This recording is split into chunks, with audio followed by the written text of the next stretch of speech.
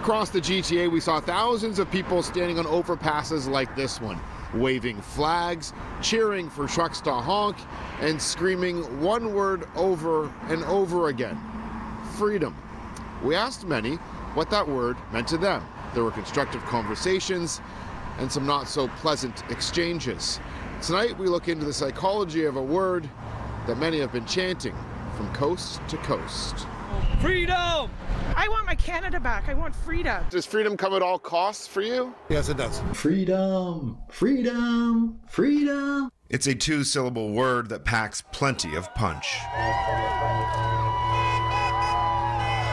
I would love to have my freedoms back. The current convoy and the strong opinions shared by some this week. What part of this are you going to really tell the truth about? Motivated UFT psychologist Steve Jordans to post this brief lecture on YouTube. My talk is called Freedom, Freedom, Freedom. Freedom viewed from a psychology perspective. The virus should be our common enemy. You would think we would all unite to take it on. Though 2 years into the pandemic, and it's growing increasingly apparent that for some, decency towards one another and decorum are disintegrating. My 10-year-old doesn't know what the truth is because of people like you. I would say probably check your facts. Yes, someone with your mask. How did we go from banging pots and pans together in support Freedom, freedom, freedom, freedom. to this? You guys should be held responsible too. Professor Jordans brings it all back to the psychology of freedom. There's something called self-determination theory, and it kind of outlines three critical kind of components people need to embrace something. And one of them is something we call autonomy. And autonomy is that feeling like you are in control. You are doing things because you want to do it. When we got to the vaccine mandates and a lot of those things, we already had a group of people, I think, that were feeling sort of victimized, for lack of a better term. You're hitting their autonomy. You're kind of saying, I'm taking away your freedom, your power of choice, and I'm telling you what you have to do.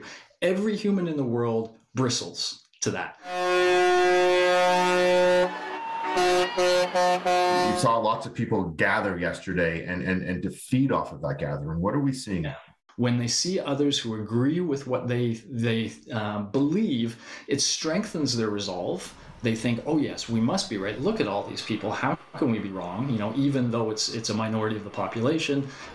When you see it, when you see a bunch of people, you feel very emboldened. If we don't have a baseline understanding across the country on what the word freedom means, does that make the conversation very difficult to have with people? Yeah. Yes, we want absolute freedom, you know, until we realize that absolute freedom comes by another name, and that's called anarchy. As we look towards the weekend, Yeah. is there a concern about one's individual notion of what freedom is and how that may manifest itself?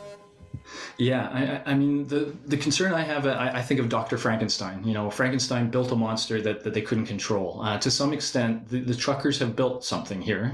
They built something really impressive, a literal movement that's connected to this notion of freedom. But can they control it? And I think that's the worry is, you know, who else, what other parts are now going to get, dare I say, bolted on? Only time will tell. If you'd like to watch Professor Jordans' full lecture on the psychology of freedom, you can find a link on our website. Go to citynews.ca/extras.